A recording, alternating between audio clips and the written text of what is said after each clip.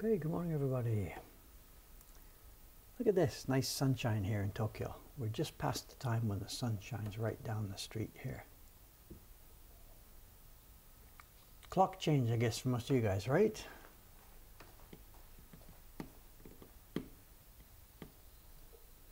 The blue bike is regularly there. It's sometimes in front of my place, it's sometimes in front of the other place. I think it's somebody from the restaurant next door. We see the blue bike all the time.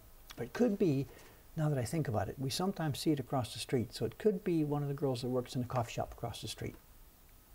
If I was a betting man, that's where I'd bet. Because they open at 7. They've been open for an hour or two, so it makes sense. And I'm not out there before that time, so I don't notice it. It's a blue bike.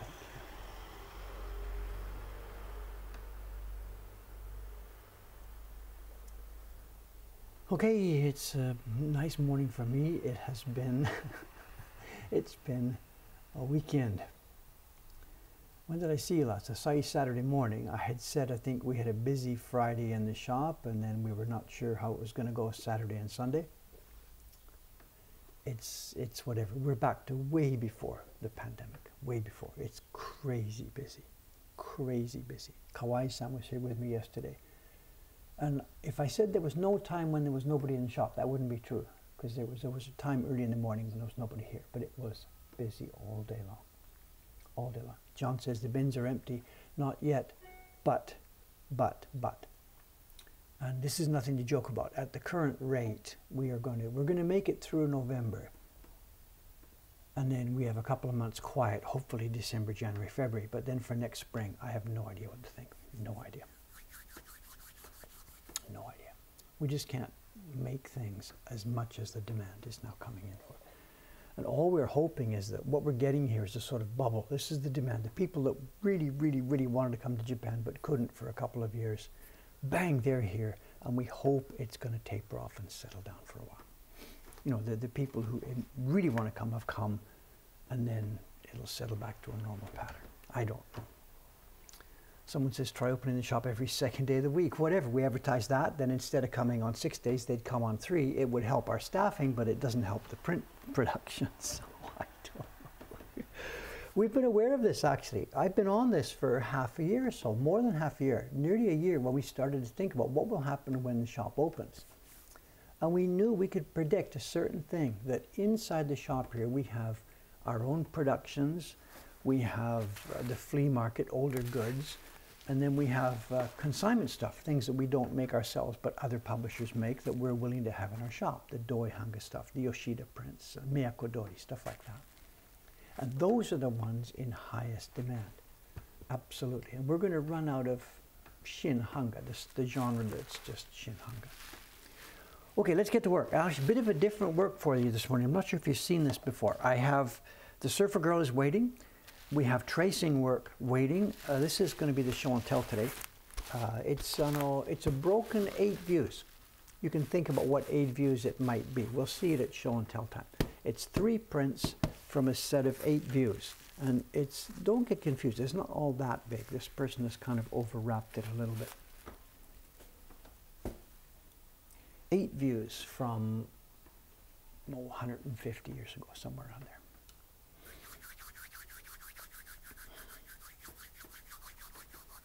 Okay, let's get some work done. And what I have to do first is this. This was on my desk. Friday night, this was on my desk. And I didn't get it done Saturday because the shop was too busy, and I didn't get it done Sunday because the shop was too busy. So I didn't make the little deadline there. I have missed my deadline. Marcella-san is not going to be happy when she comes this morning. So all I can do, I've just got to get it done right now so that it's ready to go and they can take care of it. So what I'm doing is this. And it's not all that much. 2, 4, 6, 8, 10, 12, 14, 16, 18, 22. We've got 24 sets. It's not going to take me long. I have to pack 24 sets of prints into plastic envelopes. This is not deep printmaking work, but it's got to get done this morning. And then we will move on to Surfer Girl. A German Twitch streamer was at the front of your shop yesterday evening. Well, he should have banged on the door a bit. I could have come down and said hello. Somebody that I know, or he knew us, or he just randomly walked by.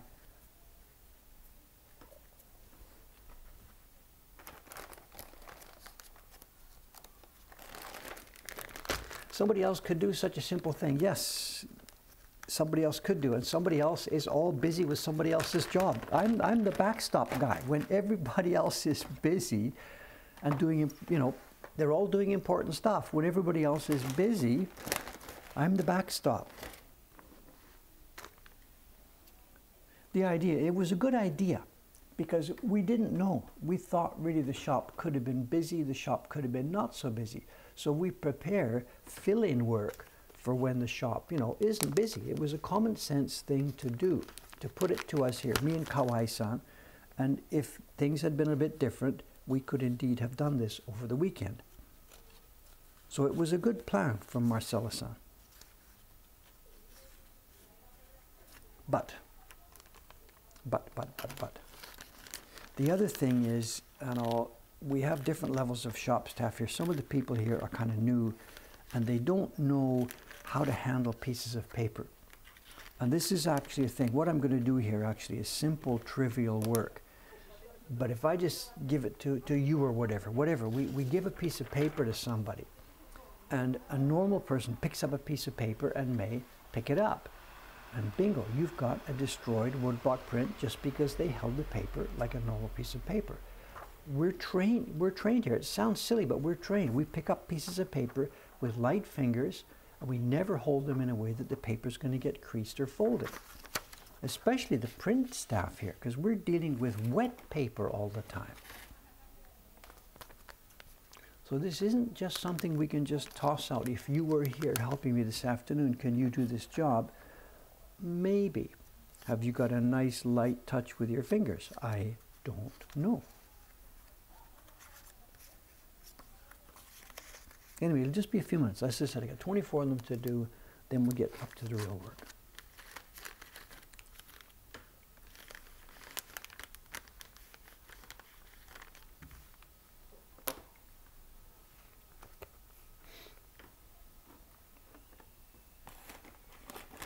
And demand exceeding supply. Yes, yes, it's an upside down world. Yeah, no idea.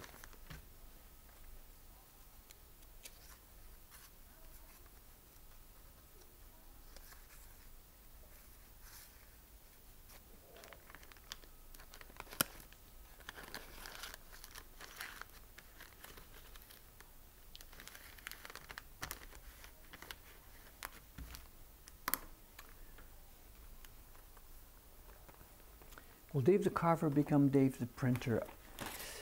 Well, not on a full-time basis, for sure, no. Not on a full-time basis. We need printers desperately, but having Dave try and fill in for that work really wouldn't be productive in any way. And the reason being, it's not easy to do printing as a start and stop job. And because I have so many different things to do, it's not in any way feasible for me to try doing printing as well. You've seen me here. I can do carving, turn around, do something else, do some carving, turn around, do something else. But I can't do that on the printing. So it really doesn't make any sense for me to think about getting some paper wet and trying to join the printing crew.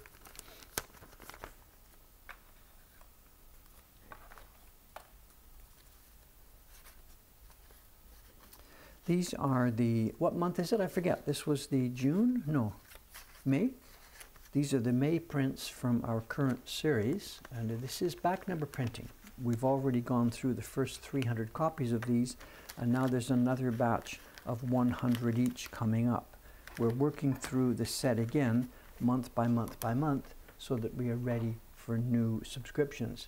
When we get to the end of this year, next month or later this month, when we're announcing the new series for next year, we also want to be announced that this set is available again, and we've had 300 subscribers for it. And what we've done now is we're going through the set, and the Chiharu-san, Kubota-san, they are printing 100 copies of each of these things so that we can have them available again for new subscribers. Why do I put them in a small bag? Well, I can't just send them loose. They've got to be packaged for delivery to the customers. I'm not quite sure how to answer that. Of course, I can't just send them to the customer like this. Here's some prints. We have to package them.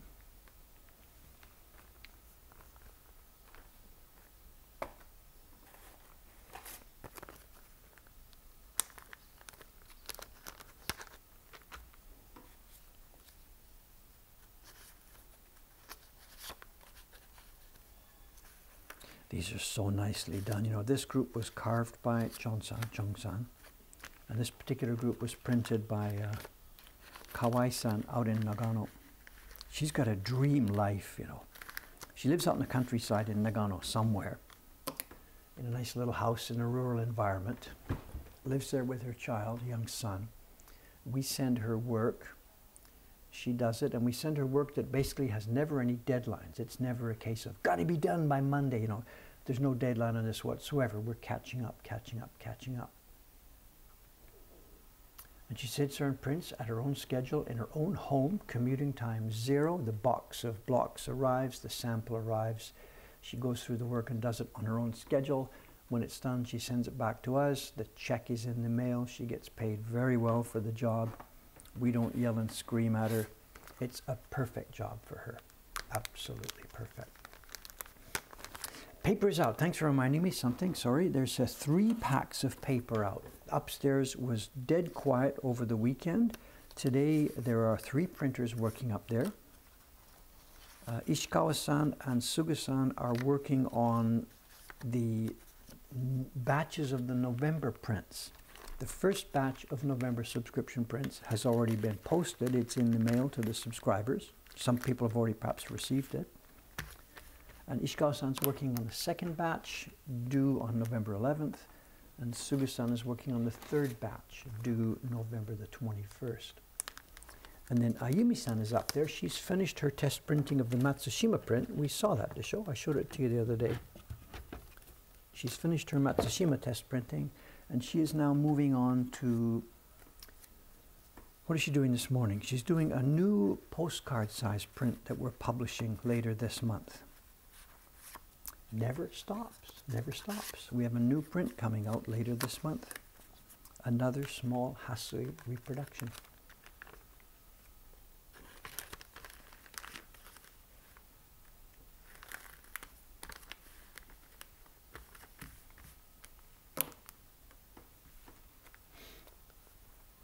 How did most of your printers learn their trade? Apprenticeship, self-taught. The people we've got here, let's see. Well, Kubota-san and Chiharu-san and Yamamoto-san, the 3 printers who outside printers who work for us on an informal contract basis. They're all ex-Adachi printers.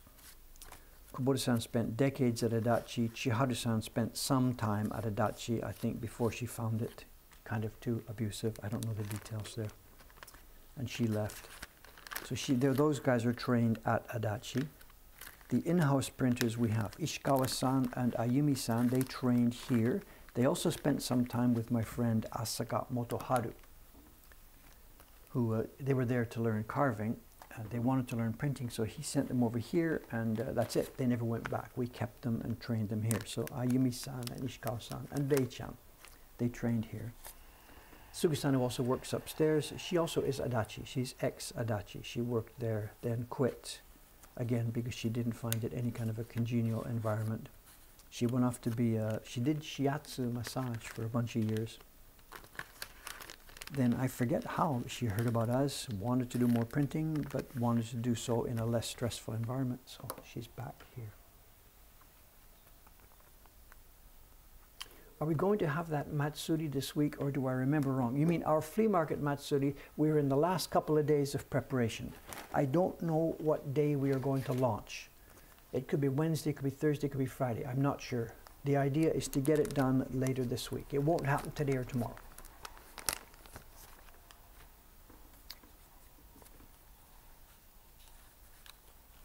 And we will be launching, I'm not sure. In previous years, we did our Matsuri and we launched it stage by stage by stage, and it really didn't work. I got so much hassle from people who weren't able to be there at the right time. So this year, we're just going to launch it all together, and it will be done probably 7 o'clock Japan time one morning. We'll talk about it first. We'll send the flyer out, the email out. I don't know. We're still discussing it.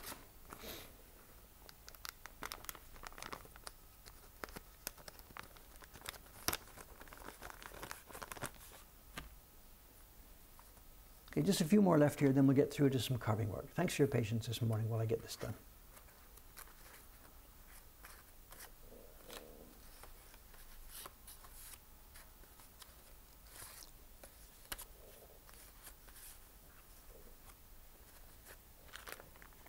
I know Ayano-san will be here at 9 o'clock. She'll be poking her nose in the door and she can give us a report on what she did on her holiday weekend.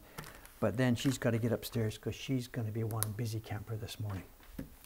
She's been off for 4 days and there's so many orders.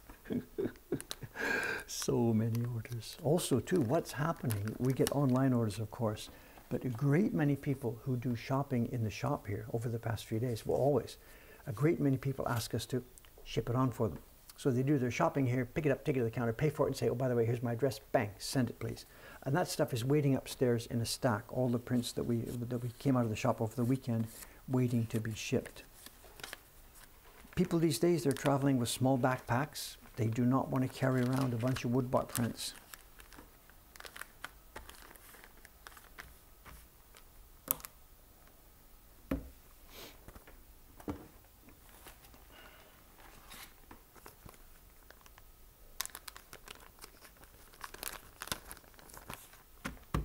Someone's asking for time. Does our robot have something about time? Are you trying to figure out what time it is? Here in Japan right now, it's 8:17 Monday morning. If that's what you're asking about time. It's 8:17 Monday morning, November the 7th is the time in Japan right now. If that's what you're trying to find out with that command.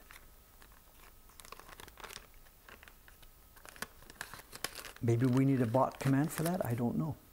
Oh, that reminds me also, the last stream, you guys were playing around and I didn't get it.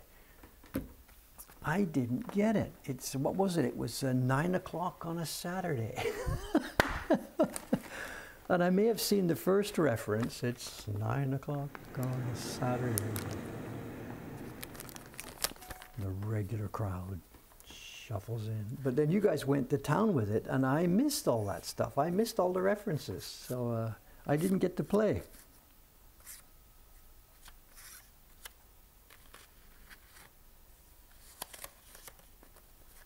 But I saw them when I read the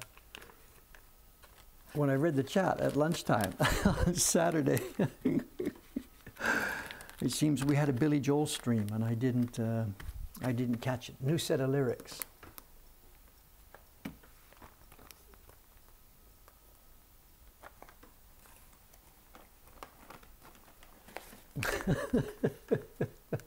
No, after the Boston song, I brought it up by talking about the Boston song, and then I don't know if you got it. You guys went to town, and came up with, I don't think it's a full set of lyrics, but there was a bunch more lyrics for a Piano Man. So, oh, they're all mixed. Some are upside down, some are right side up.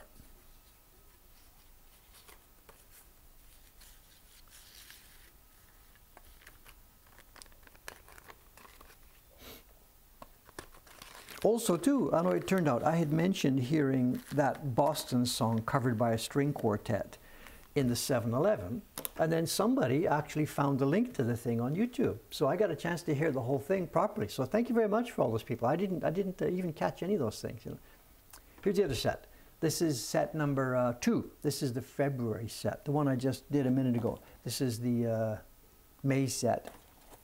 This is the February set of prints, and this is the 2nd edition. This is Chiharu-san's edition. So, sing me a song, I'm the printer man. I don't know who it was. Thank you for all the help you gave. It was fun. We should do this. There's Sugi-san coming in with a big, full, heavy bag. What is she bringing with her? She's moving in.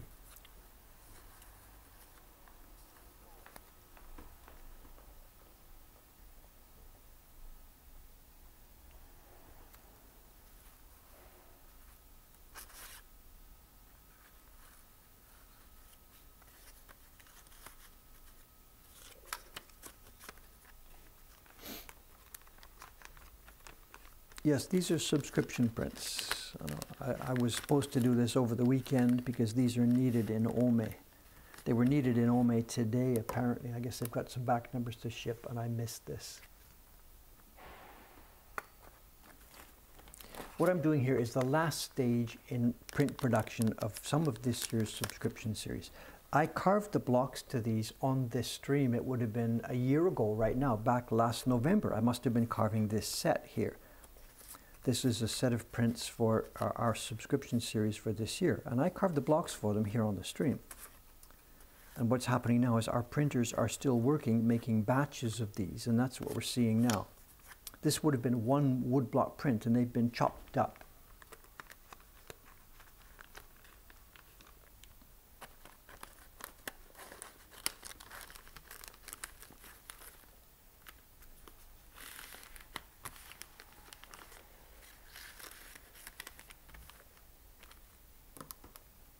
Has the shop had a resurgence of tourist traffic? It has been berserk. Well, not berserk. Berserk is like chaos and we can't handle it. It has been busy. Let's just simply say it's been busy.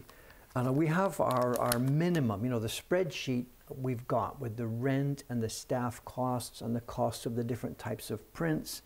Way back when, 2014, when we opened this shop, we built a master spreadsheet of what it cost to run this shop. And first it was upstairs, the second floor, then it was at the third floor, now the first floor. And the spreadsheet that runs the first floor here, what we pay for rent to run the shop, not to run our workshop upstairs, not for the storage, not for the office, but for the store, the shop part of our building. The rent to cover 2 part-time employees, to cover the insurance, to cover the energy costs, the light and all that kind of stuff for the air conditioning, whatever. And the incremental costs. To run for the first floor, we need a sales level of 100,000 yen. It's a nice flat round number, but it's around that. I can't tell you exactly what it is because the different types of prints we sell have different margins. So given a random mix of sales in the shop, we need a gross sale of 100,000 yen per day, 6 days a week, to make this shop break even. And for the past 2.5 years, that 100,000 yen has been 0. So we have essentially, well, I can't say lost, but yes, we have been underwater. We didn't lose 100,000 yen because we didn't pay for staff. There was no staff here. They were gone. It was just rent and stuff. But now that we're back up and running, we need 100,000 yen per day. This is a saksa. Rent, people, costs. We're paying much more now for labor than we did before. And we need 100,000 yen to break even. And the last, since we've opened, we haven't hit it every day, but the last few days we've doubled and sometimes tripled that. So yes, if this keeps up, we are back to normal. And Asakusa, we saw in spring we're up and summer we're down, autumn we're up and winter we're down. So we, in winter and in midsummer, we never get anywhere near our minimum. But it doesn't matter when you've got a business. You can't calculate profitability on a day-by-day basis. You calculate profitability over a financial term, you know, in our case, a year. So year on year, this shop was profitable, and we think it will come back.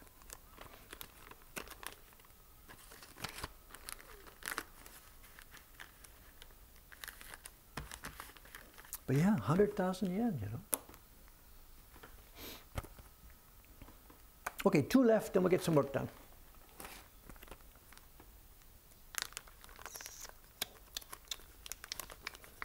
Oh, someone is building a time, are they? Have we built that? Is it a thing? Koringami, what's this? Did you build this in the background right now, or did somebody somebody come in and built this? Koningami's building it. Okay. Eggs, eggs, eggs. That deserves a nice big chocolate egg. Local time in Tokyo is November 7th, 2022, 8:25 a.m. JST GMT plus. Over the top. All right, all right. Thank you, sir. Thank you, sir. Bot commands while you wait. How much do I have to pay these guys now? He's gonna want a raise.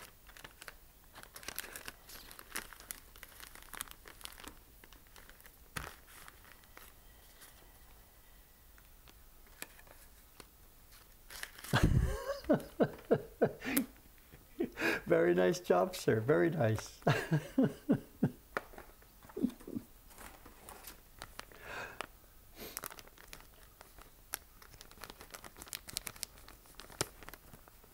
I man the bot commands. John is emote police. Karen does the rest.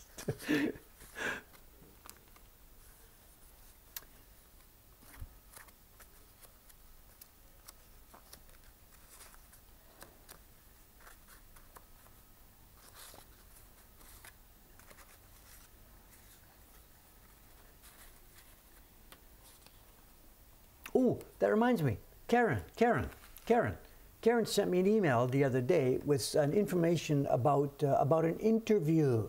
Karen, are you going to tell us about this? Give us a link, give us some information. Is Karen here this morning, or is she off? I don't see her name. Karen is here. Yes, yes, yes. Karen, yes. I don't know, can you let us know about the interview thing? Have we got dates, times? Is it online?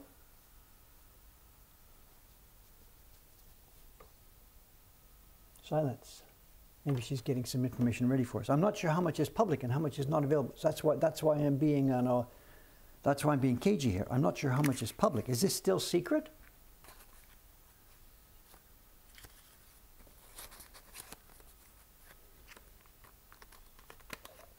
Not yet means not yet means it's still secret, or it's just simply not online yet.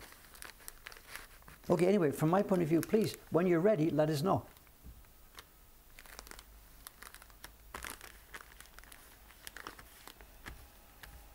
There are hundreds of people here who are interested. Okay, there we go. Work done.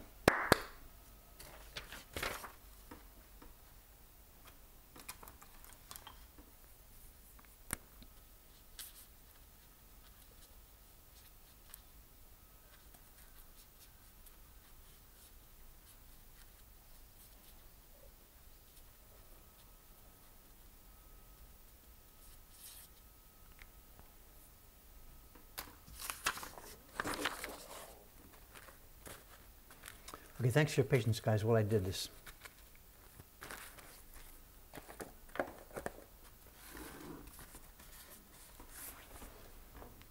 Oh, right there, Ionosan's going to step on it. I can't put it there. Where can I put it? I don't know. Where can I put it?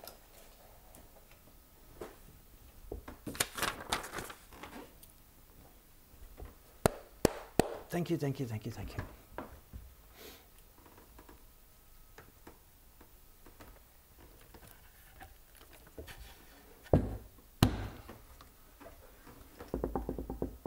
What time is it? 8:28. Okay, good. We can actually get some real work done.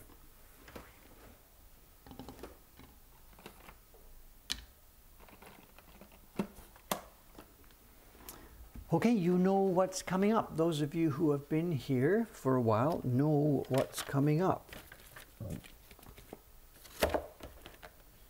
The Surfer Girl project is moving forward slowly but steadily, mostly slowly, not very steadily.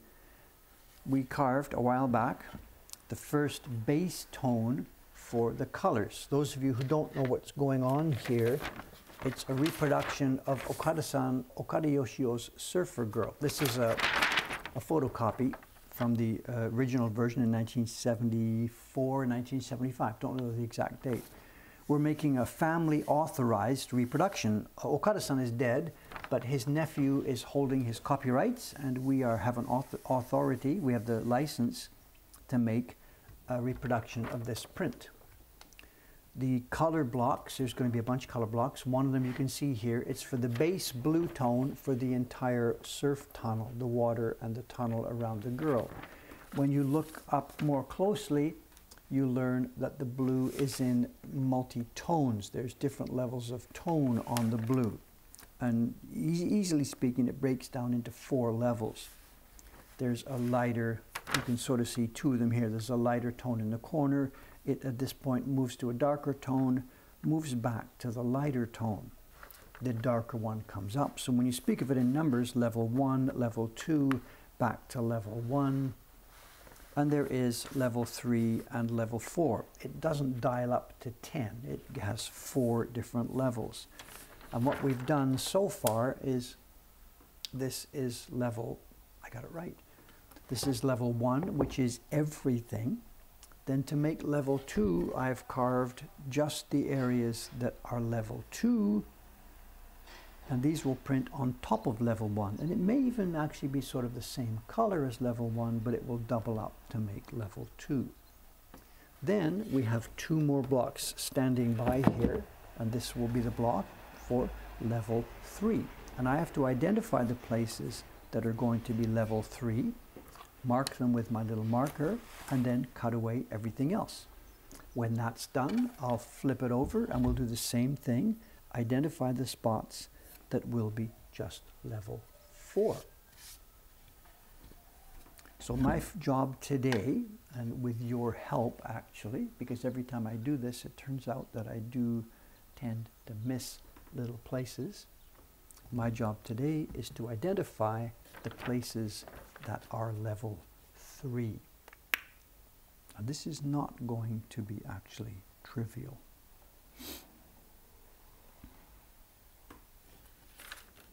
But let's have a start.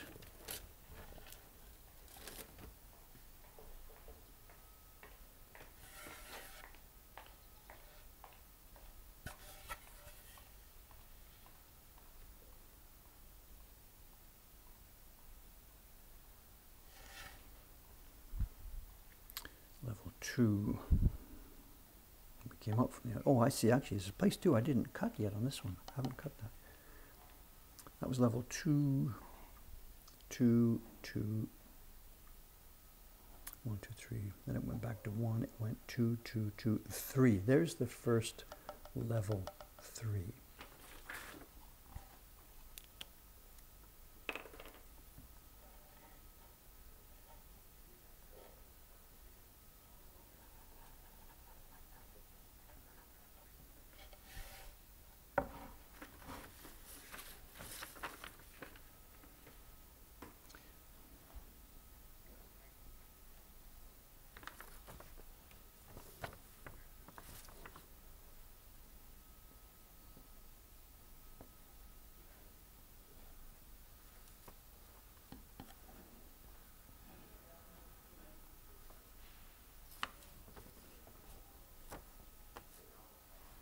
That's 4, that's 3.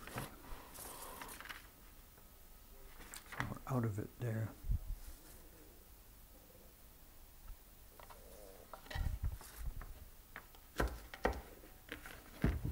I'll show you close just a minute. Let me get a rough hit at this first, then I will put them side by side so you can see them and help me. Just let me get a rough hit here.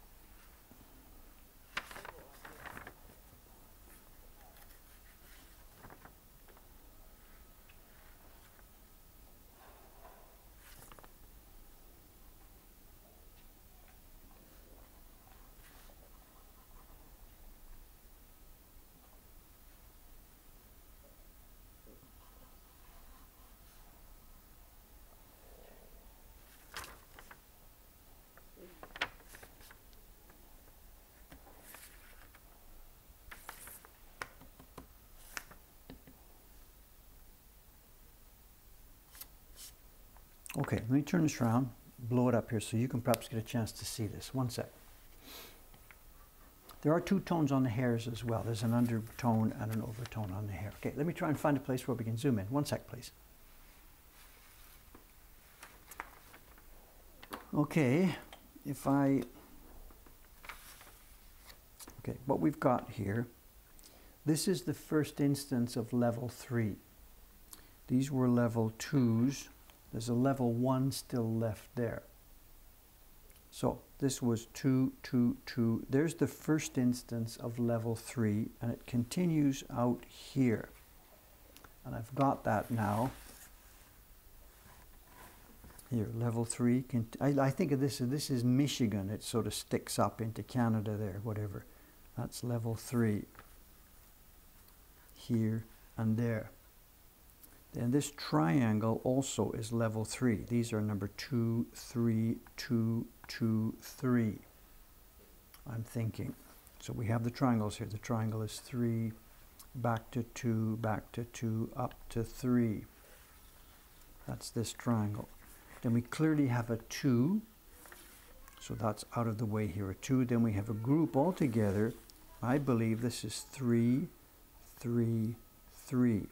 This whole little swirly bit is 3, and this one in the middle, this thin group here now, 1, 2, 3. These are level 4.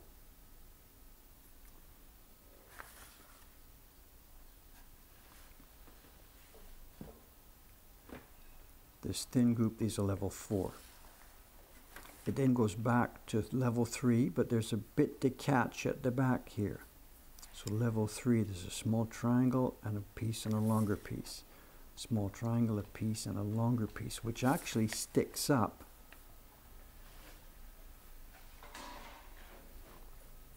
This one sticks up into its neighboring zone. Then there's a 4 and a 4, and then we have 2 again, level 3, before going back to the dark level 4. We have 2 again here, 3, before going back to the dark level 4. And it's 4 all the way around. These are all the same. It's 4 all the way around until we have one lighter one here. I don't know if you can see it. That's a 4, 4, 4, 3, 4, 4. You can see the difference on the screen there. They look really, really similar, but they are different. That one's a 3, and we have it here. So I think now the under curl, I've got all the under curl, the level 3. We now, there's no level 3s up in the top here. And there's no level 3s down in the bottom corner. But over in the right corner, we do have some more level 3s. And I've got to try and find these. And these are going to be tough to identify. This is tough.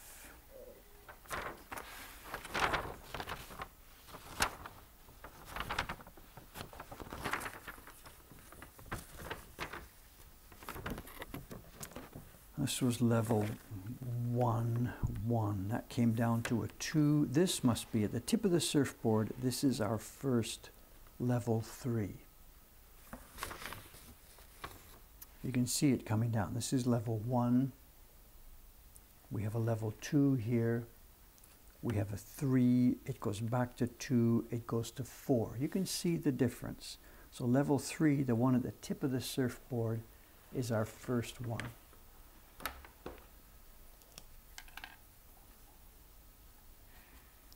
Someone's saying, couldn't we identify these in Photoshop? Well, we don't actually have a Photoshop file. All we have is this photograph. And I could take it into Photoshop and try and do the spoit, the color picker, but some of these actually don't match like that, because what's level 2 over on one side is the same as level 3 over at the other side. It's local. So we have 3, 2, 3. Long one is 3. This one is 3. I could have got some help from Photoshop, yes, absolutely. It would have helped, perhaps, unless it didn't. That's 4, and that's 3.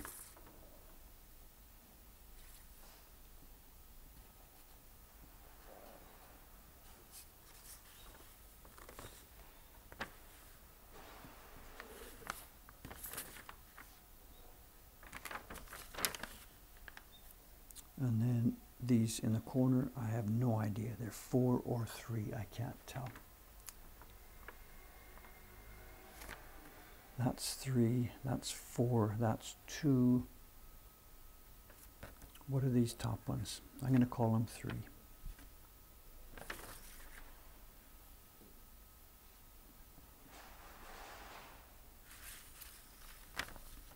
Then going around the bottom of the surfboard,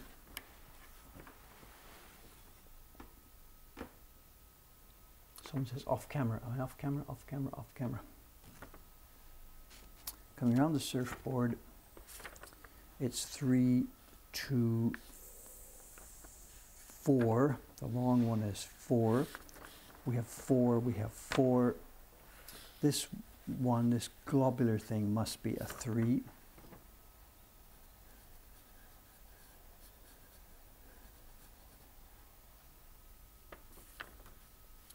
Around the board, they're all 4s. At the bottom, it's a 4, it's a 4. This small one is a 3.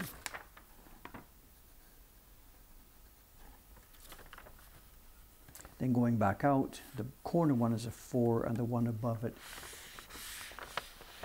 the corner one is a deep 4, and above it is a 3, and then above that's a 2. So this is our 3. And above that, it's a 2. And did I get it on the 2 block? Yes, indeed, I did. I got it on, wait, where are we? 2, this upside down, 2, here we are. And yes, I did get that on the 2 block, yes.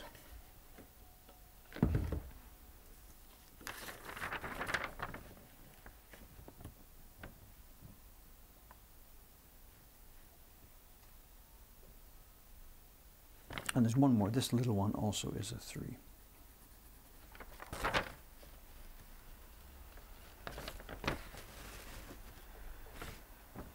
That's a 4, and that's a 2.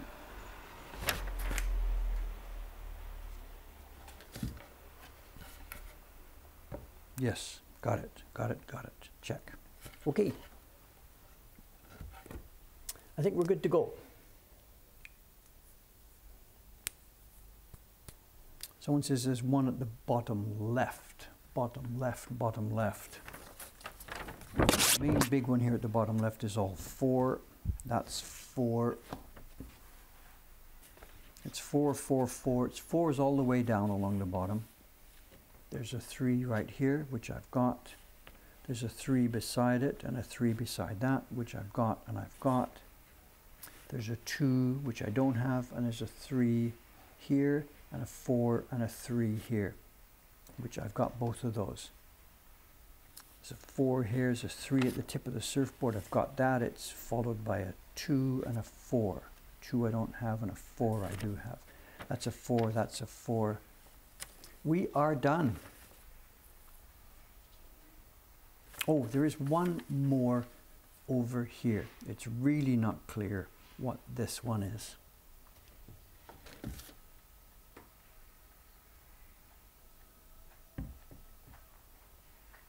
I didn't do it on 2, so it's going to go on 3.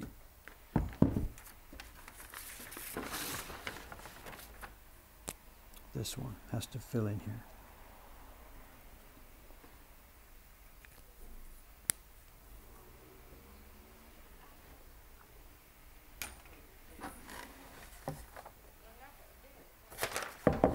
We are good to go.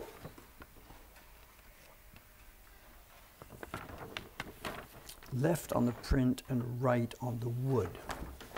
Left on the print, there are no 3s in the bottom corner here. There are 1s and a 2. And this 2, we've carved this already onto the 2 block.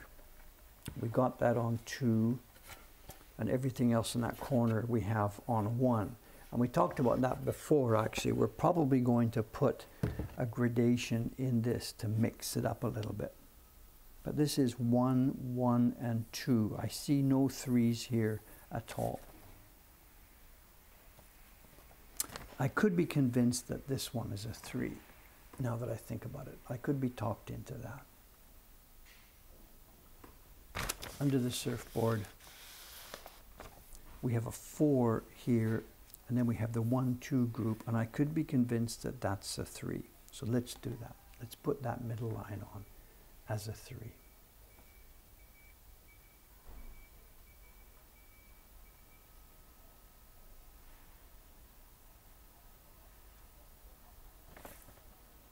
No, 2 down from the last one I marked here. 1, 2 down. That's a 2. It's on the 2 and it's already carved. It's already done.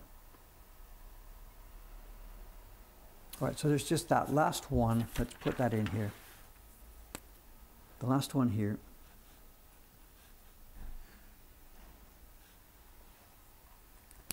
And that will do us. There we go. Ready to start carving.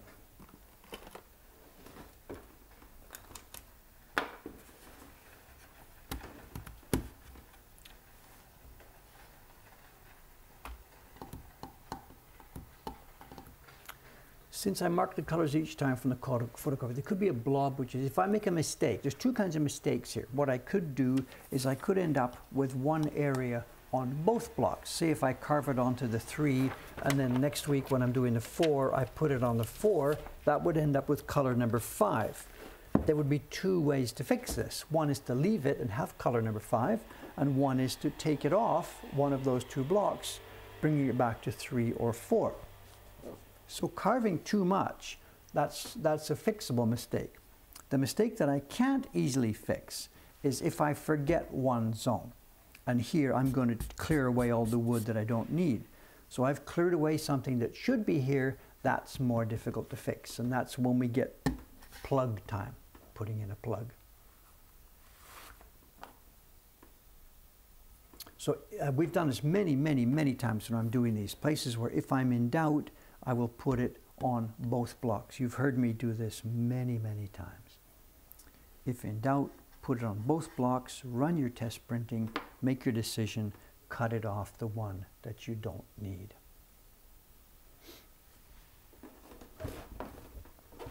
Now we won't do 5, you know, of course. If I do that mistake and have something on double blocks, we will simply cut it off the correct one. We're going to try and make this as close as possible to the real one. Okay, let's get carving. What time is it? 8:47. Okay, we've got 15 or so or 20 minutes of carving, and then we move on to show and tell.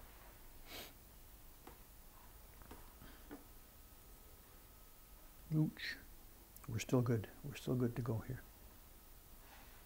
I just sharpened it yesterday. I was doing surgery yesterday, great wave surgery. That batch of 60 great wave prints that you saw go through here the other day.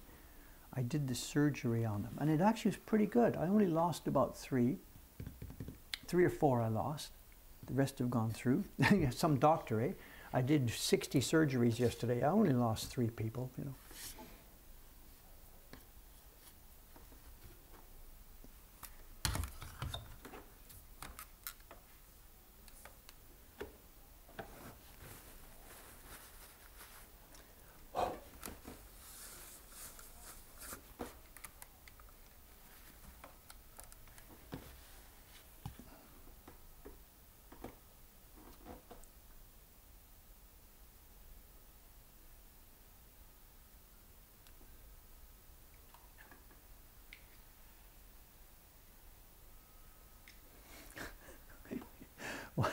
Why did I test on my finger? Yeah, because I can't reach yours. Is that the answer?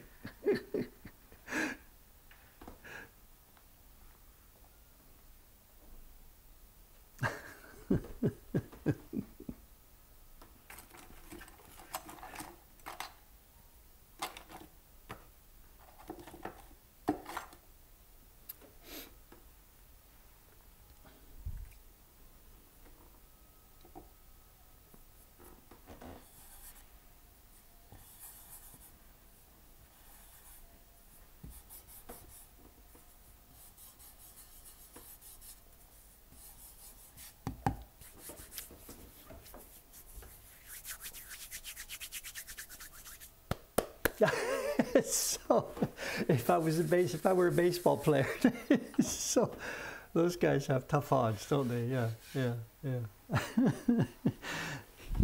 So that's good. A surgeon in court, baseball player in the Hall of Fame.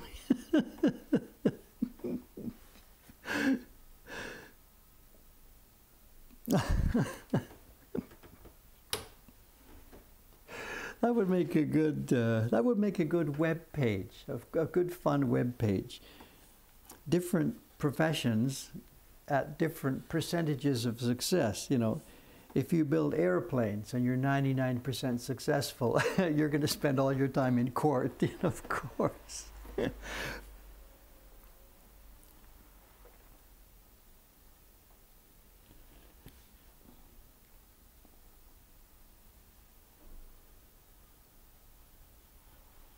Actually, that would be interesting to see different professions, what their rate is, you know. So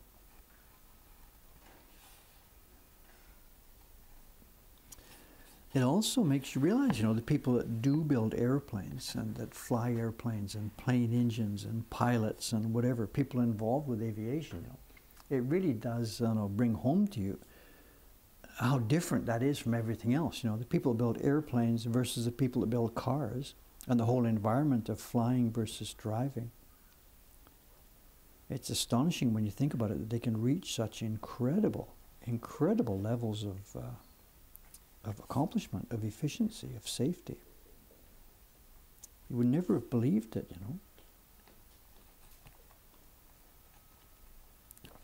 If the idea of commercial aviation was just being invented now. Hey, I've got this idea. We've invented this thing called a plane. We're going to, you know, get in it and fly around the sky. Nobody would think it would be possible because it would never be thought that you could ever achieve the requisite level of safety. We can't get to 99% for complicated machines like that. And of course, not only 99%. We're way past 99%. You know, 99% wouldn't be enough. How many thousands of flights are there running around the planet today, you know? And if that was being projected as something, hey, let's try this, I think we can make it work, you'd have been laughed out of the room, you know. So, same thing, it's the same kind of thing if motorcycles were just invented. So, think how expensive driving would be if you had the same safety rate, of course. So, all these things, you know. So, if you had proposed this to me, we've got these things called airplanes, and we're going to get in them and fly them and build engines, and then, you know, I would have said, you've got to be kidding. You can never, ever make that safe enough. I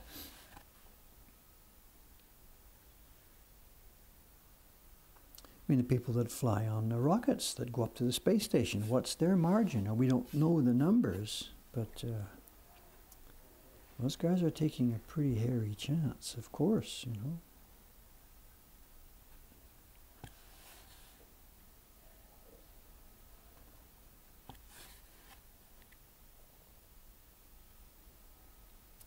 If I won, you know, a SpaceX lottery or something, and I got a phone call today from SpaceX saying, hey, you've been selected as the civilian rider for the next trip to the space station. You know, come on over, get yourself packed, we'll pay your expenses.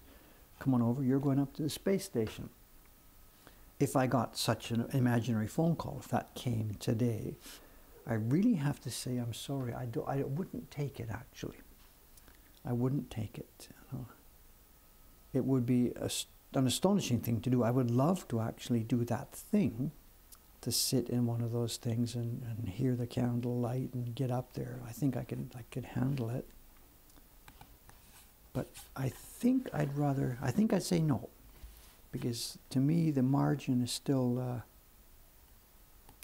safety margin is still not where I would feel like I want it. Worth the experience, you know. Maybe it's different. Maybe if I were 80, or if I didn't feel I had much time left or something, I don't know. I won't take it, but I know this guy in Tennessee. So you'd take the gamble, would you, John? I guess so. I couldn't criticize. It would be an incredible, astonishing, life-changing experience. And what is the risk? I don't know. We don't know. There's not enough in a heartbeat. Yeah, it's funny. But yet I'm sitting here hesitating. I really would love to do that. But I'm personally thinking that the risk is still too high. Interesting. It'd make for a great headline either way, and it would be a cool way to go, honestly speaking. Now that I think about it a bit more, I'm 71 in a couple of days. I'm 71. I've really had a fabulous life. I've done a whole bunch of stuff. There's no reason I need more time to get more stuff done. It would be silly to say that. So when you think about it, actually, if the candle did blow up, I wouldn't even know. The death would be fast. It might not be a bad way to end my life, you know, instead of getting sick and getting cancer and all that stuff. So let me think about this for a while. If the phone call comes today, let me have a couple of minutes to think about it. Yeah, died of cancer, blew up in space. No, I get you, I get you, I get you. I get you. I get you. I get you. Let me think about this, because maybe actually too, maybe. John, don't book it just yet. That spot is still mine. Let me think about this. I don't know. Now somebody's going to give a, if I had a phone here, someone would make a prank call. Hey, Dave, this is Elon calling. We need a prank call right now, but I don't have a phone here, so.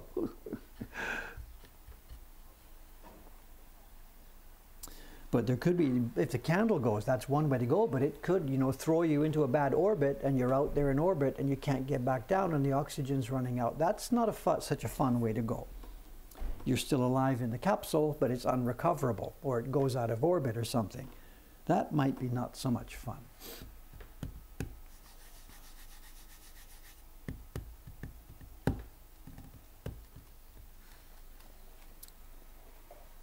Do they carry such pills? I don't know. Do they carry cyanide capsules? I wouldn't think so.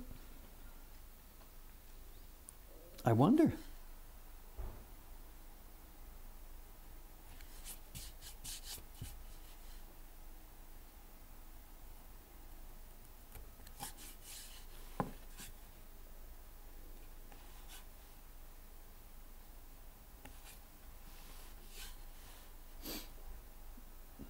The four astronauts in the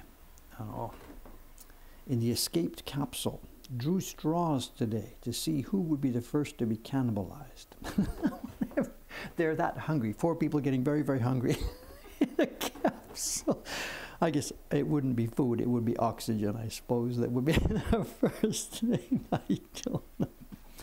Now on their 7,534th orbit, waiting for the rescue team, the 4 astronauts drew straws to see who would be on the menu.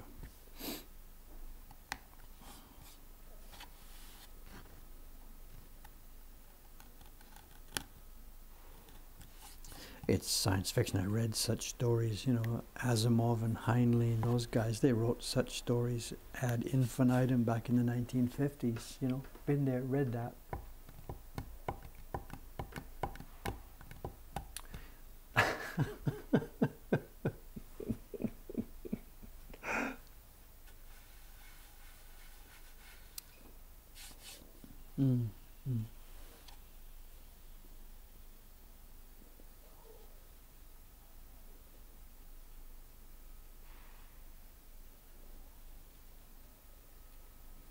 I mean, we all felt that, you know, when Armstrong went down on the moon, you know, in 1969, they made that landing, and it was a touch-and-go landing. You know, it wasn't all perfect. And it's quite possible that if Armstrong had lowered that thing and they'd hit a rock and one leg buckles, the lunar lander could have, you know, landed and not been able to take off again. And there was no plan B. There was no other team that could have gone up to the moon to rescue them. If that lander had been incapacitated, Armstrong and Aldrin would have been sitting there on the moon and with no way to get home. And maybe still comms, communication with Earth. Hi guys, hey, we have a problem here. The lander leg is buckled and we can't take off. And I guess they must have planned for that eventuality. Maybe they did carry pills or just man it out. I mean, you know, they got the right stuff. They must have prepared for that. First man on the moon, first man to die on the moon. You know, it clearly could have happened. Oh, is it Ayano time? 12 seconds early. Good morning, Ayano-san. Yeah. お久しぶりです。 She's been away for 4 days, so she says, "Isashiburi." It's been a long time. Come and say hello. Oh, you get junk in the way? おはよ Sorry. うございます。青森すごく良かったですよ。Really They don't understand you. You'll have to say. You'll have to. The Aomori trip to Aomori was But you can't say great. please. Yeah, some part of Aomori you can still see. Okay, Like, the lady went up north to the Tohoku Peninsula, to Aomori Prefecture. She was off for 4 days to show. 4 days. I mean, Thursday was a national holiday. She stole out of here for Friday, and then Saturday, Sunday's a weekend. Right. Aomori. Aomori. But you said you weren't going skiing or anything, I no? wasn't going skiing, but some part of Aomori you can still see autumn leaves, like beautiful yellow, red, orange, all the colors. But if you go up mountains, like some mountains in Aomori, it's already snowing a lot. Like it was like up to my knees. Yeah. So are the ski resorts open or not yet? I guess not yet. From like end of November probably. Okay. But yeah, it wasn't enough for skiing. But beautiful, beautiful. Yeah, the ryokan at the hotel I stayed at, there was no electricity, no signal. There was only No electricity. no electricity. It's in that far in the mountains, you mean? They didn't run a generator? What do you mean? Like, I guess they have a little bit of electricity, but it's like really weak because it's in the middle of the mountain. And how are they cooking and stuff? I mean, Well, they use gas. yes, but so there's no lights in the place? No lights. So there are only lanterns and lamp. Okay, so what about yourself? There's no cell phone connection. No, So she's no, been no. off grid. I see, off grid for a while. It's a retreat from just Did your modern hands start to technology. shake or? I don't think so. I really enjoyed it because just lantern. I think it was like too dark for like just having one lantern in one room wasn't enough. But once you get used to the darkness, your eyes get used to it and you can see more. So it was like really, really warm. Interesting. Like I can relate to this story because not my parents, my kids' mothers, Japanese mothers' parents lived in the mountains, no electricity, no gas, no nothing. And we spent every summer up there. So we spent every August in a place that was just like this. No electricity, no gas. It's literally, it's cooking on a fire.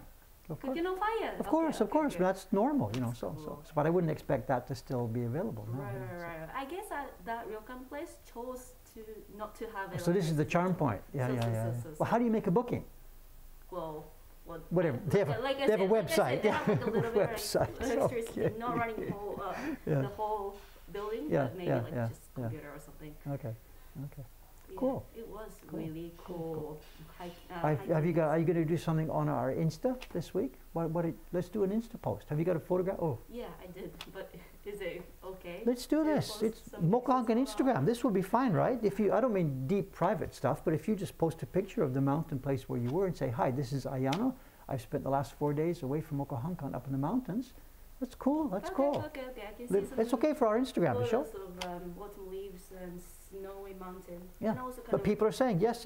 Love to see that. Great to see. Sounds fun. Do it. Okay. Get a little slideshow, 3 or 4 or 5 pictures. If you're okay with this, I'm okay. and I'll be do happy. it. Do it. Okay. Do it before the end of the stream. 早い。キャプションチェックがいりますから。 Okay. All right. But thank you for the long holiday. Okay. No, nothing. What do you mean? Thank you. That's Japanese. Look at that. The Thursday was a holiday, so she is legally not supposed to be here. Friday, she took a holiday, meaning she has 10 days each year, and she chose to take one of them on Friday. Saturday and Sunday, she's normally off, and she's apologizing. She's saying thank you to me for letting her have a holiday. I'm not being sarcastic. For these people, they're like, of course. But somebody has to cover. I covered. Watanabe-san and I did it on Friday. We got in some trouble. She may not be so happy once she sees what happened on Friday, because me and Watanabe-san covered her work on Thursday and Friday. But because Ayano-san's been doing it by herself now for like 5 or 6 months, we who used to do that job have forgotten how to do it. And on Friday, whatever. Well, let's talk about it later. I don't. Who wrote that software anyway? It's so awkward to use. Maybe I shouldn't test the income. No, in you go. I know there is some mail that I answered most of the mail. I processed the orders. We didn't do anything with the post office closed, of course. Right. So that job's waiting, and I didn't do anything from last night. So whatever orders came in last night, I didn't process those yet. And there's a bunch of stuff you're going to see. I don't even know, 10, 11, 12. Yeah, The memos, sold in the shop, out of stock, call the supplier. Right. There's a ton of those. Yumabesa will be coming tomorrow, but I will contact Don't her. wait, you have to call her now so she can bring Yeah. them tomorrow. And as far as doi goes, talk to Aoyama-san to get something cooking with doi-san. Yep. Okay, yeah, I will work Okay, on all the, thank you, those thank you, orders thank you. from last Okay. night. Okay. Just sorry about the interruption to our normal work, but it's fine, it's fine, it's fine.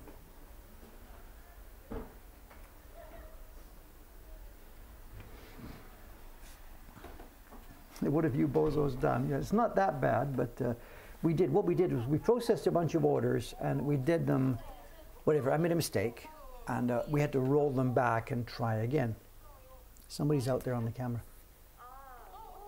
So, but what's the expression, eating your own dog food? I'm a program, I built all the systems here and I build them with feedback from the people working, and I build a system, put it in, it doesn't work, we fix, we patch, we change it. But then Aino-san's been using my software now, and it's out of my mind, it's done. It's gone, fixed, ready to go.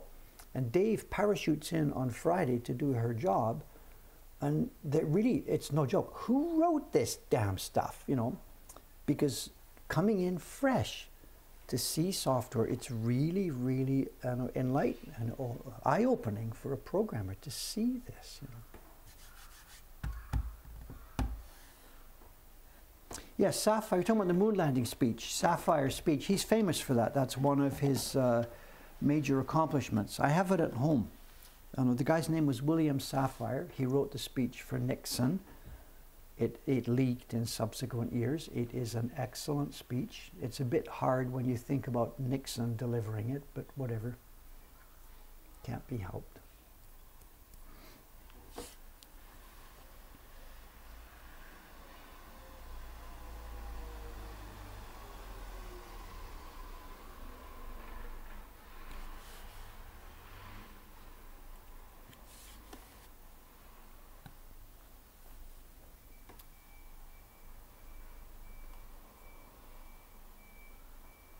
No one writes bad code like the past self. Is that a thing? Because I can certainly believe that. Absolutely, I can believe that. No, it's not all that bad. I'm not really trying to insult myself too badly. Remember, there's a bit of a paradox here with the code. I'm not writing code that's going into a package to sell.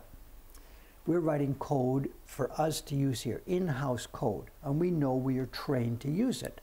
So sometimes you will see the screen, there will not be an overflow of instructions because, we know what to do. Yamada-san learns what to do in this case, and we use the software. But a stranger parachuting in to use the software, sometimes it's not clear what to do because not every button is labeled. And we have some of those, if you click on the guy's last name, it does something. If you click on the guy's first name, it does something else.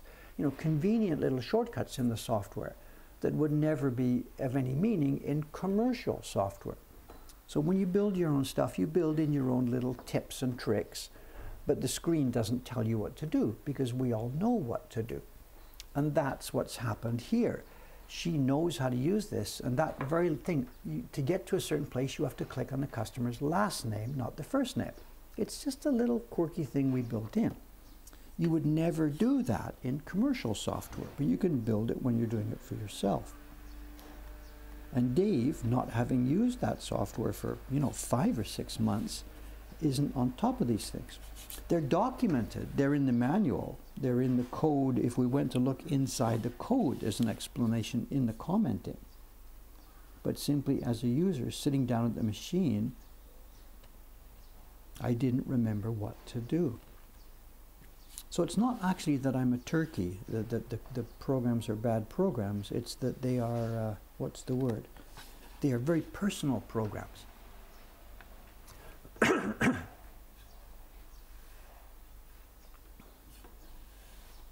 So I shouldn't be too hard on myself. The things are in general clean, attractive, easy to understand. Where I got in trouble on Friday was with stuff that I had forgotten how to use and that isn't clear to a new user. So I shouldn't be too hard on myself as a programmer.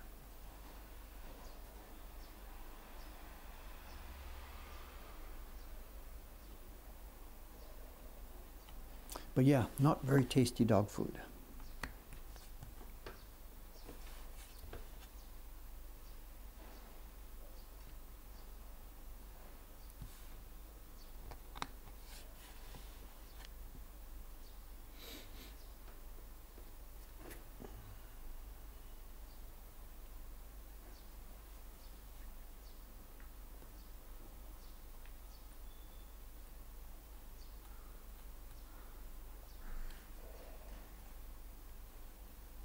I think the last thing we're talking about, what we're talking about there is a shortcut. The program has its regular flow. If you want to move to a different customer, you go to the, the search and blah, blah, blah. But we've built in some shortcuts. We found after the system went in place that there were certain things that the users were doing all the time that I hadn't specifically foreseen when I was designing the workflow. So rather than go back and rebuild the whole program, when I saw what they were trying to do, they were trying to get, I had gone from A to B to C to D, and they were trying to go directly from A to D, and it was going along D2 around B and C. So we started to patch in some shortcuts when you're on screen A to get directly to screen D. So this is the thing, clicking on the last name took them directly to screen D instead of having to go around the regular route through screens B and C. So as I said, it's not something you could build into software that you were selling, but you can create shortcuts, and that's where I got in trouble, because I didn't know these, couldn't remember what to do, and I made some mistakes in the workflow.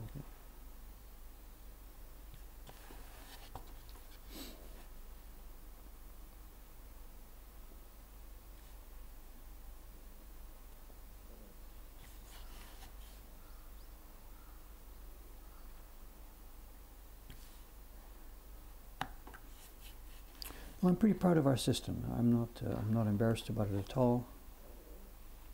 It's extremely functional. It's to die for. And if we had tried to commission this outside, it would have cost us an absolute freaking fortune, both in capital and in maintenance. And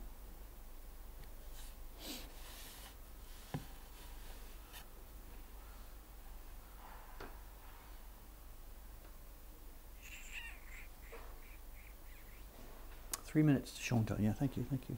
The show and tell today is, there's only 3 woodblock prints in there, so there's no, it's not going to take a huge long time. Your socks are safe. These are quiet. They're interesting prints. There's something very interesting about them, but they're not dramatically glorious or something like this. So.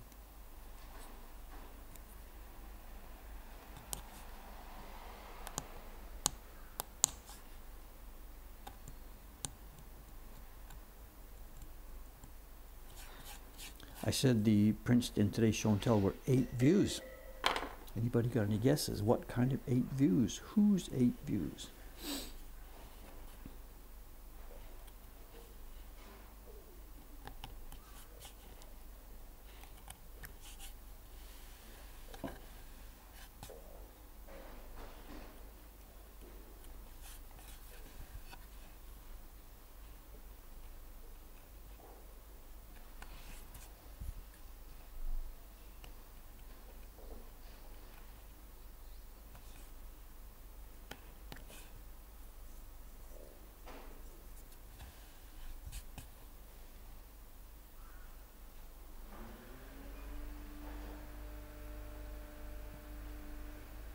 Oh, I'm not quite sure. Is that the blue garbage man from the Korean restaurant? Because if there is, there's news about it. When he was here the other day, he was not in his blue beat-up truck. He just had a flatbed. He came and drove up in a white truck, got out, put the garbage, threw it over the gate into the white truck. And for a couple of days, he did that. I don't know if we saw it on the stream the other day. You might have seen it without me noticing it. Anyway, he's got a new garbage truck. Yesterday I saw him, day before, I can't remember, I saw him. It's the same guy getting the same garbage from the Korean hot dog place, and it's the same blue color, but it is a brand new, spanking clean, gloriously quiet garbage truck. Those days of him pulling into the curb and doing that clutch sound while he fires it up, they're gone. He's got a new garbage truck. It looks just like the old garbage truck, but whatever, it's new. I would guess that the garbage business is pretty good, stable business, I guess. I don't know.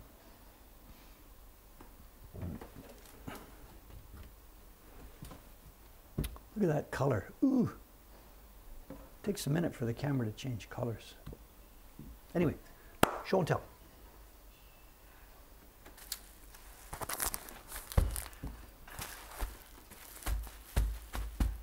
And again, great disappointment, no green tape. No green tape, the clutch broke. He finally broke his clutch, possibly, I don't know. I think John and I will disagree on that point to the end of time. You know, he thinks the guy's bad on the clutch, and I think it was the garbage gear getting clutched into play, but I don't know. It sounded like a guy who didn't know how to use his clutch. And I haven't heard a clutch sound with a new truck. We'll have to keep an ear on it. And that's him. Does that sound like a new garbage truck? I don't know. Okay, protect your ears. We're going to peel off some tape. I noticed I got static for this the other day. I peeled off tape on a package, and I guess it made too much noise on the microphone here, and people were getting down on me. How am I going to get in here?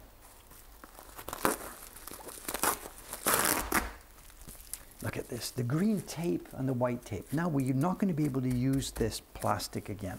Such a waste.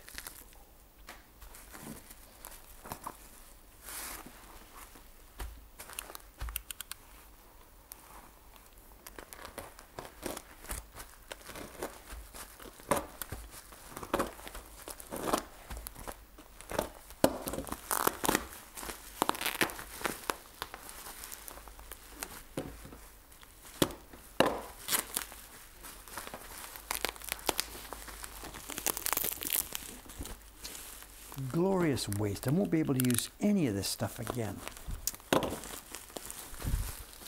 Up against the wall. Oh, but it's open and we can steal stuff. Look at this. Here we go. We're not going to have to open the whole thing. Maybe we are.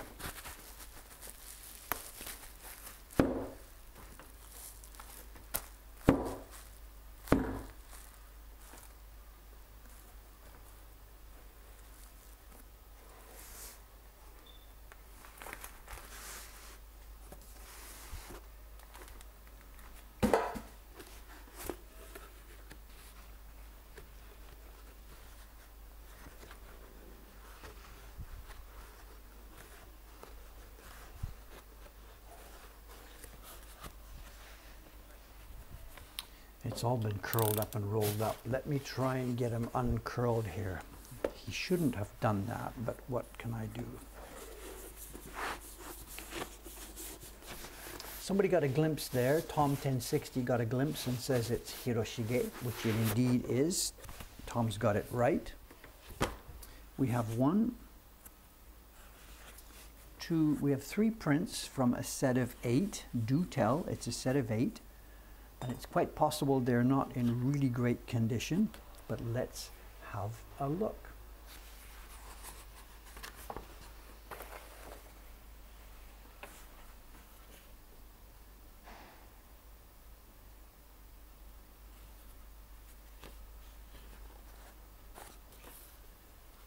They are what they are.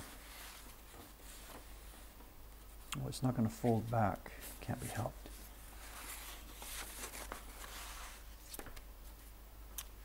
Okay, this is one dirty print. Mr. von Neidhart. I can never see, it's too Germanic for me. Neidhart, the young man from Finland there. He knows what these are. Can you give us a talk about them, sir? So, this is a reproduction edition of Omi Hakke. It's the 8 Views of Omi by Hiroshige. And this is a bunch of prints that were made, as far as I understand, they were made in late Meiji or early Taisho. And these are special prints. We've had some of these before on this stream. Are they woodblock prints? Yes. Are they carved woodblock prints? Yes. How are they printed? Partly by machine. These are mechanical woodblock prints. They've also been, they're on a grotesque, funny kind of pulpy paper. And this is heavily, heavily foxed. I got these very cheaply, and I paid as cheaply as I paid, as cheaply as I got them, I probably still paid too much because they're in dramatically terrible condition. They are, we've talked about it before. The wood blocks are pretty much normal wood blocks. The key blocks are carved on cherry, the wood blocks are carved on probably cherry, could be a softer wood, we're really not sure. And when it comes time to print the thing, what happens is this, there's a press-like thing. The block goes on the table in front of the printer, and they're probably standing up at a table. This is not your printer sitting at his printing bench. The block is there standing on the guy's standing up. He's got a thing, a mechanical thing that pulls forward, shoot, shoot, shoot, shoot, which is the brush unit. And we think, there's no photographs of this, but we think it's not like the normal shoe brush type thing that the normal printer uses to sweep around, sweep around, sweep around. The brush is on some kind of arm that pulls forward, back, forward, back, forward, back. And we don't know how the ink is applied. Maybe the ink was put on, you know, the block is here. The guy puts some blue, blue, blue. The brush comes forward, chuk, chuk, chuk, chuk, chuk, chuk, chuk, chuk. That out of the way. Then the paper goes on, and then a platen comes down. And again, this is a scraper bar, kind of like we see when we're doing silkscreen printings. So they were printed in a mechanical type of press with a brush unit that runs always exactly straight back and forth, back and forth, back and forth across the block. And you can tell they're printed this way because, one, they're on terrible crappy paper. Two, there is no barren marks on the back. This has not been rubbed. It's not the kind of paper where the pigment goes deep into the paper. And every single color block, let's zoom in, you can see one, you can see the perfectly horizontal striations. The striations here are exactly horizontal across the paper. You never see any swirl, you never see diagonal lines, you never see anything except horizontal striations. You also see a buildup, what we call tamari. You'll see a buildup on one side of areas. The red was done here. So the red came on, the brush came bang, bang, bang, bang, bang. And on the right-hand side here, there is a pigment buildup. And on the left-hand side, there is no pigment buildup. And of course, the brush came in from the back side, banged into it, left pigment on one edge. This happens to us too if we're not careful. You get the pigment buildup is called tamari. So these are hand-carved, hand-cut prints printed by a human being in a mechanical doodad. So I guess they are still woodblock prints, and they're actually sort of, when you get a nice one in good copy, they're kind of attractive. But they're considered absolute junk. The dealers won't touch them, nobody's interested in them. How old is it? 100 years plus. If I was going to stick a date, I'd just say whatever, 1900 maybe? I don't know. No idea.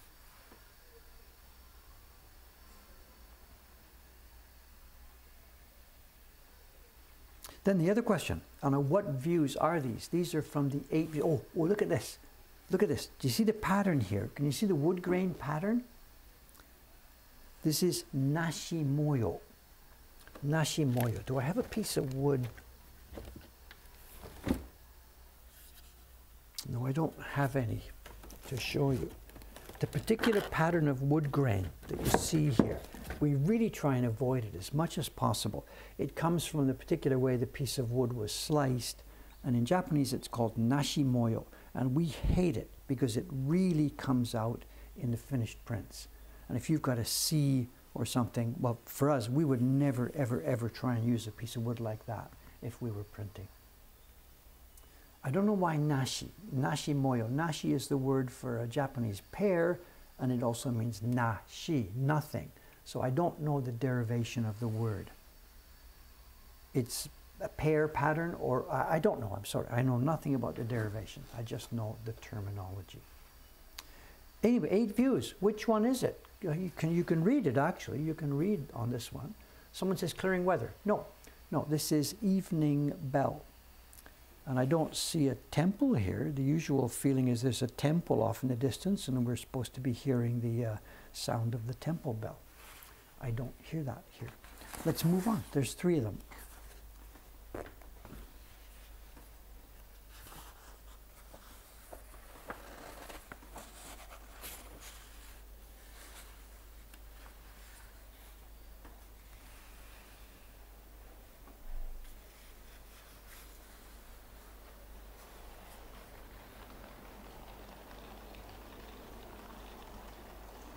They're not done badly, you know. They're kind of done nicely, this group. Tourists, they're back. They're back, look at them. Are those tourists? No, they look like school kids. No, not tourists. Sorry about that, not tourists. They're school kids, and they're going to the public hall. I'm sure there's an event happening at the public hall. Are they a band? Why would they be carrying trolleys with stuff inside? They're school kids that will be headed to the public hall down the street.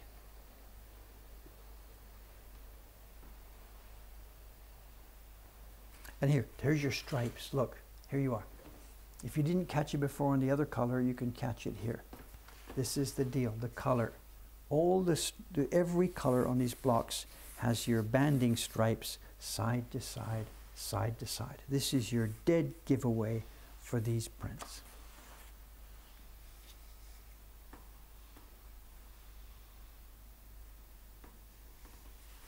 The theme on this one, it's not sales, it's evening glow. Evening glow. But if the wording wasn't there, I would have perhaps thought this was returning sales. But I guess we're expected to take the glow in the sky as being more important than the sales. It tells us it's evening glow, but I would have guessed wrong. If I was guessing, I would have probably guessed returning sales. The prints are a little bit attractive. They're nice, you know. I mean, in their day, they were very, very popular. They really come up on auctions all the time. And Dave here has made a mistake with this. I don't have a set of these. It's really rare to see sets of these on Yahoo auctions, and it's really common to see one or a couple or a few of them. And the auctions have been coming in. There's 2 coming in auction, so we get them. I really want the set. I don't just want 2 of them, so I throw them through to the flea market. Watanabe-san puts them in and out they go. She sells these steadily on our flea market. But what I should have done is just kept one and kept another one and kept another one and built up my set bit by bit. But I've just been waiting for the day when a full set comes. And that's a bit silly because it's going to get expensive when it does.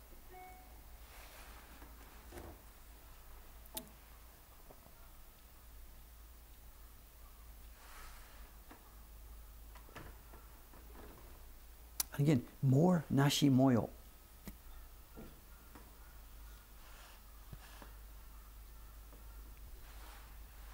Is that a castle town? I don't know.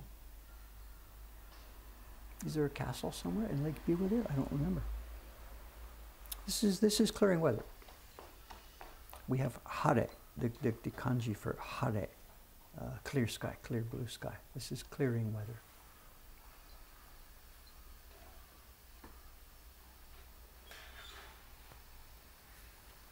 It never really caught on. There were some, this mechanical printing, we see it used like this for Hiroshige. There's a very common, they come in auctions all the time. Somebody published a version of the Hiroshige Tokaido in the Kyoka, what's called the Kyoka Tokaido. There's a version of it done with this mechanical printing, and they come up on auctions all the time.